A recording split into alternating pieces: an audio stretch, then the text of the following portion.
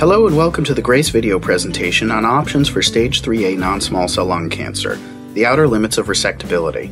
My name is Dr. Jack West and I'm a medical oncologist and the medical director of the Thoracic Oncology Program at Swedish Cancer Institute in Seattle, Washington.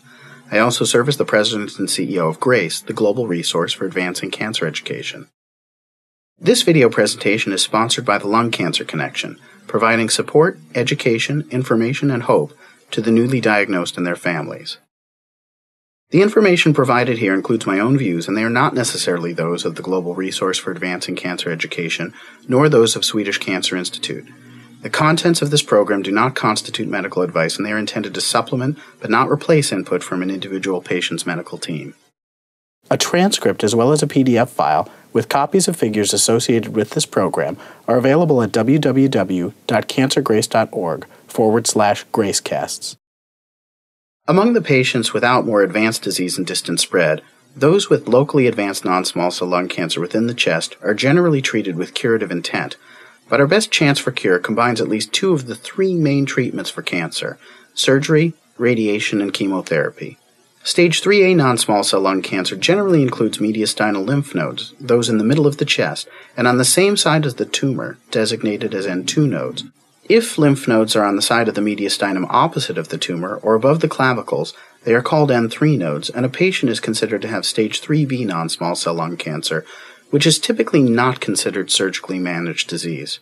However, one of the more controversial questions in lung cancer management is whether patients with Stage 3A disease and N2 nodes should routinely undergo surgery after induction therapy of chemo or chemo with radiation, or alternatively should undergo chemo and radiation without surgery. One of the reasons this area is so controversial is that there is such a range of patients who fall into this category with different prognoses. This study, reviewing outcomes of over 700 patients with Stage 3A N2 non-small cell lung cancer who underwent surgery at one of 6 centers in France, shows the differences in outcomes depending on whether patients had lymph nodes in multiple areas of the mid-chest involved, or just a single area, and whether patients had enlarged nodes on CT scans or normal-sized nodes, 1 centimeter or less, but with microscopic involvement of cancer. Those with non-enlarged nodes and a single area involved had a better prognosis than those with multiple areas and/or with enlarged nodes on CT scans. So part of the problem is that we're pooling results from patients with different prognoses. Over the past 15 years, we've favored adding at least preoperative chemotherapy rather than just pursuing surgery alone. This has been based largely on a pair of small but impressive studies, one from Spain and the other from MD Anderson Cancer Center in Houston. Both of these randomized patients with Stage 3A N2 non-small cell lung cancer to surgery alone or preoperative chemotherapy followed by surgery. Each actually closed early, after just 60 patients were enrolled, because interim results so strongly favored those who received chemotherapy before surgery. Though there were major flaws with these trials, and even combined they include only 120 patients, the results were widely considered so convincing that it became standard to add chemotherapy, most commonly before surgery, for patients with Stage 3A disease. An alternative approach was used by the Southwest Oncology Group, which gave preoperative chemotherapy with cisplatin and etoposide, along with concurrent chest radiation to patients with locally advanced non-small cell lung cancer, then repeated a CT scan. If patients showed stable disease or tumor shrinkage, which the majority did, then they proceeded to surgery. As shown in the table on the right, there were long-term survivors consistent with true cures, but the patients who had no viable cancer in their mediastinal lymph nodes after preoperative chemo and radiation had a far superior survival compared with the patients who had residual viable tumor after induction therapy.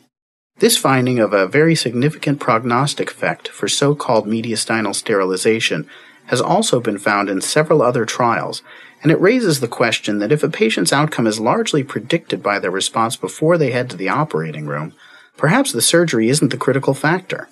Perhaps patients would do just as well without surgery if they underwent chemo with radiation delivered at a higher dose, more likely to be curative without surgery. In the mid-90s, multiple cancer research groups in North America conducted a trial together that directly compared a surgical to a non-surgical approach.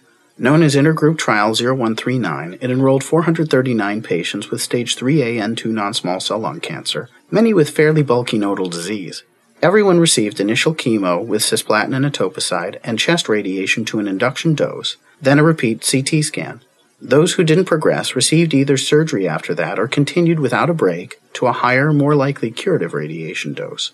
Both groups were intended to receive a total of 4 cycles of cisplatin and etoposide, although many patients, especially on the surgical arm, did not actually receive all of their intended chemotherapy. The results were presented several years ago at national oncology meetings but still haven't been published. As shown on the left, the progression-free survival was superior for patients who underwent surgery. On the other hand, the overall survival, as shown on the right, was not significantly better with surgery. Instead, the pattern was that the patients assigned to surgery had an earlier detriment and then over time have a trend toward better survival after several years. Here are the results in numeric form. Again, the progression-free survival is convincingly better with surgery, though there was a non-significant 7% higher survival at 5 years with surgery. Overall, the results suggest that there is an initial higher risk from the trimodality approach with chemo and radiation followed by surgery, but survivors beyond the initial high-risk period may do better long-term. The investigators actually noted that the majority of surgical risk was in patients who underwent a pneumonectomy, surgical removal of an entire lung, as opposed to a lobectomy, removal of just one major section of lung. They then did an analysis in which they matched patients who had surgery versus chemo and radiation alone, by pairing them by performance status, age, sex, and tumor stage, but they did not include nodal stage in this matching. In patients who underwent a pneumonectomy, those who underwent chemo and radiation without surgery did convincingly better than those who underwent surgery. In contrast, those who had an extent of disease that allowed a lobectomy did better with trimodality therapy that included surgery compared with chemo and radiation alone. Though these results, as broken down by the type of surgery received, have been widely discussed and suggest a clear difference, in fact this was an unplanned and somewhat controversial analysis. Some believe that the overall results still essentially say that there is no significant difference in outcomes for stage 3A patients between trimodality therapy with surgery or chemo and definitive radiation. Putting this all together, it's worth emphasizing how heterogeneous stage 3A non-small cell lung cancer really is. Most experts favor individualizing recommendations based on the extent of mediastinal involvement, the bulk of disease, the health of the patient, and the anticipated need for a pneumonectomy or lobectomy. Nevertheless, the limited available evidence suggests overall comparable survival for induction chemo and radiation, followed by surgery, versus chemo with definitive higher dose radiation and no surgery. However, progression-free survival is better in patients undergoing surgery, and with longer follow-up there is a trend toward overall survival being modestly but not statistically superior in the surgical arm. Risk of death is higher early on with surgery, and this was particularly true for patients who underwent a pneumonectomy. An unplanned retrospective analysis that matched patients for multiple characteristics supports the conclusion that those patients needing a pneumonectomy did better with a non-surgical approach, while those with disease that could be resected with a lobectomy had a better survival with a surgical strategy. It is important to note, however, that we cannot always predict the type of surgery a patient will need prior to them getting to the OR. My own perspective is that fit patients with a single nodal area of non-bulky mediastinal node involvement are strong candidates for surgery as long as that surgery wouldn't be expected to require pneumonectomy.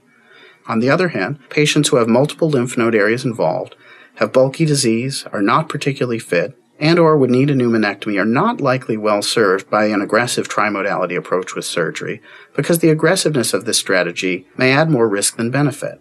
Chemo and radiation without surgery is still a very appropriate and potentially curative approach.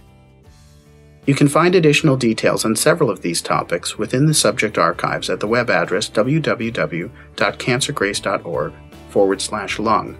Members of GRACE can also leave comments and questions about this presentation at the web address in the middle of the slide.